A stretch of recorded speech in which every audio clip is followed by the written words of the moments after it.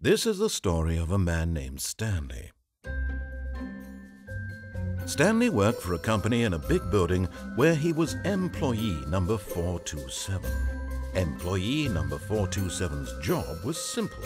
He sat at his desk in room 427 and he pushed buttons on a keyboard. Orders came to him through a monitor on his desk, telling him what buttons to push, how long to push them, and in what order. This is what employee 427 did every day of every month of every year. And although others might have considered it soul-rending, Stanley relished every moment that the orders came in, as though he had been made exactly for this job. And Stanley was happy. And then one day, something very peculiar happened. Something that would forever change Stanley. Something he would never quite forget. He had been at his desk for nearly an hour when he realized that not one single order had arrived on the monitor for him to follow. No one had showed up to give him instructions, call a meeting, or even say hi. Never in all his years at the company had this happened, this complete isolation. Something was very clearly wrong. Shocked, frozen solid, Stanley found himself unable to move for the longest time. But as he came to his wits and regained his senses, he got up from his desk and stepped out of his office.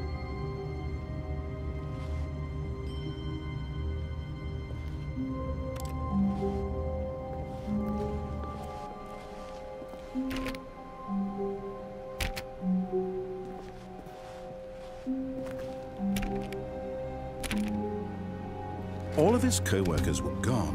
What could it mean? Stanley decided to go to the meeting room. Perhaps he had simply missed a memo.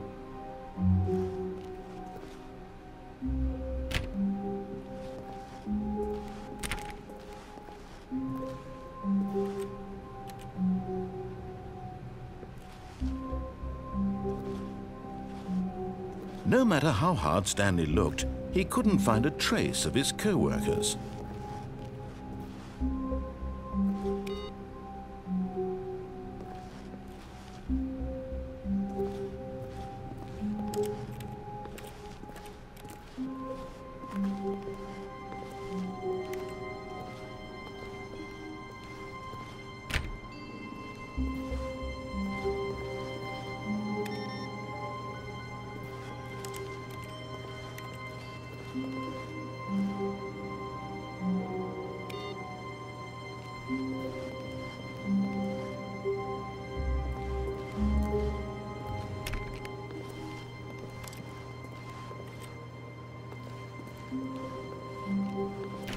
Stanley went around touching every little thing in the office, but it didn't make a single difference, nor did it advance the story in any way.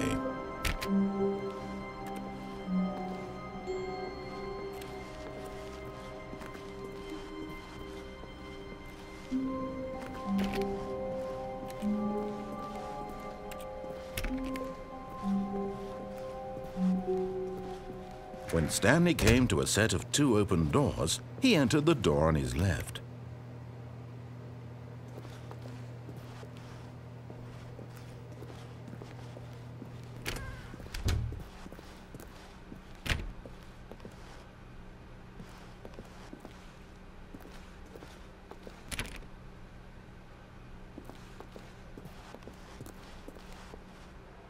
Yet there was not a single person here either. Feeling a wave of disbelief, Stanley decided to go up to his boss's office, hoping he might find an answer there.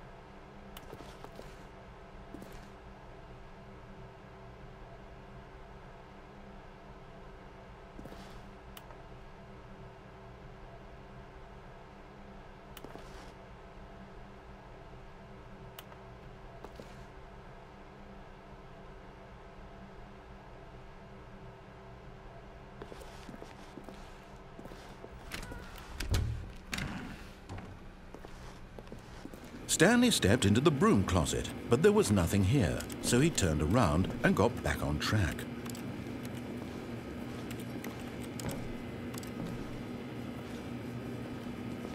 There was nothing here. No choice to make, no path to follow, just an empty broom closet.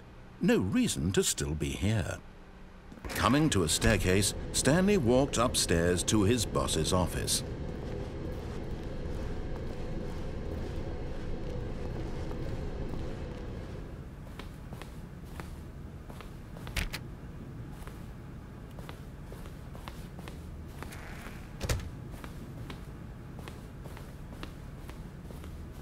Stepping into his manager's office, Stanley was once again stunned to discover not an indication of any human life.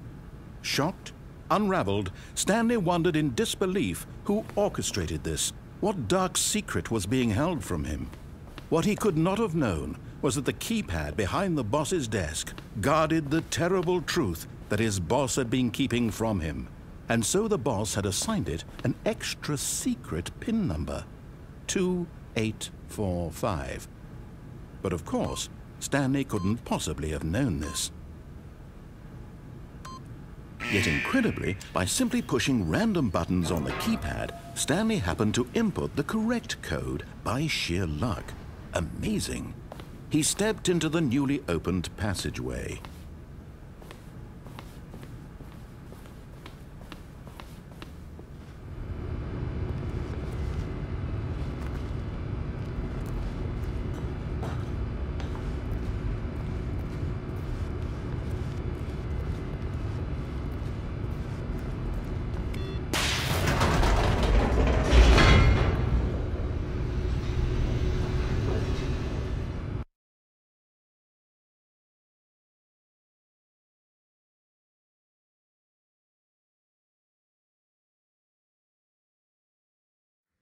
Descending deeper into the building, Stanley realized he felt a bit peculiar.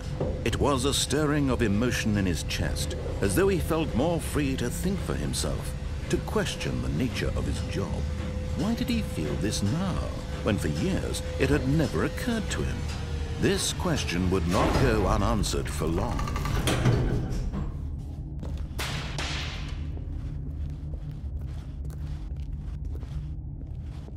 Stanley walked straight ahead through the large door that read Mind Control Facility.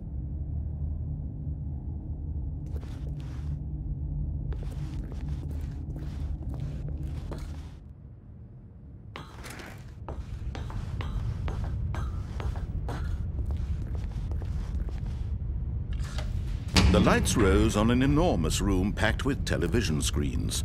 What horrible secret did this place hold? Stanley thought to himself. Did he have the strength to find out?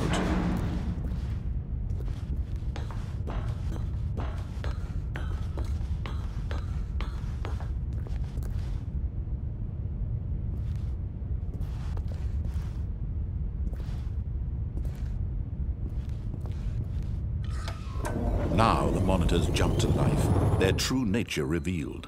Each bore the number of an employee in the building, Stanley's co-workers. The lives of so many individuals reduced to images on a screen, and Stanley, one of them, eternally monitored in this place where freedom meant nothing.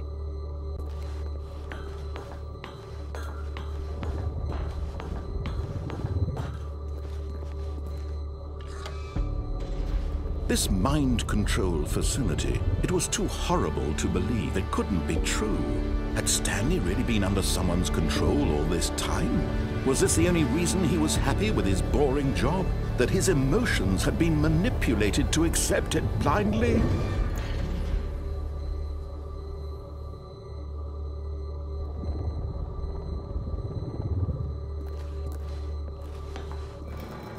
No. He refused to believe it. He couldn't accept it. His own life in someone else's control? Never! It was unthinkable, wasn't it? Was it even possible? Had he truly spent his entire life utterly blind to the world? But here was the proof. The heart of the operation. Controls labeled with emotions. Happy, or sad, or content. Walking, eating, working, all of it monitored and commanded from this very place. And as the cold reality of his past began to sink in, Stanley decided that this machinery would never again exert its terrible power over another human life.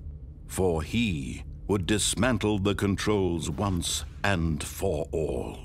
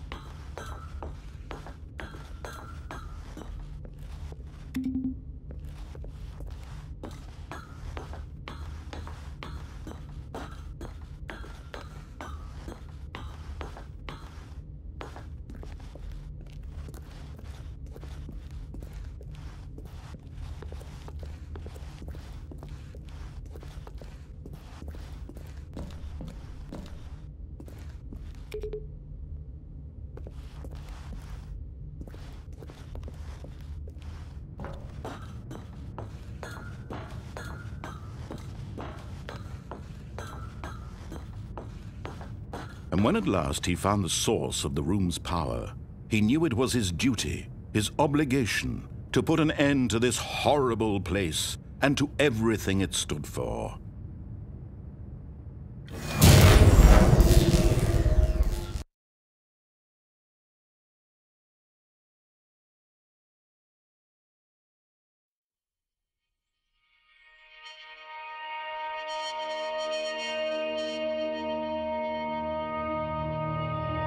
Blackness, and a rising chill of uncertainty.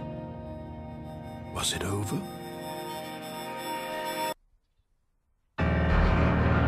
Yes! He had won! He had defeated the machine, unshackled himself from someone else's command. Freedom was mere moments away. And yet, even as the immense door slowly opened, Stanley reflected on how many puzzles still lay unsolved. Where had his co-workers gone? How had he been freed from the machine's grasp? What other mysteries did this strange building hold? But as sunlight streamed into the chamber, he realized none of this mattered to him, for it was not knowledge or even power that he had been seeking, but happiness. Perhaps his goal had not been to understand, but to let go. No longer would anyone tell him where to go, what to do, or how to feel. Whatever life he lives, it will be his. And that was all he needed to know. It was perhaps the only thing worth knowing. Stanley stepped through the open door.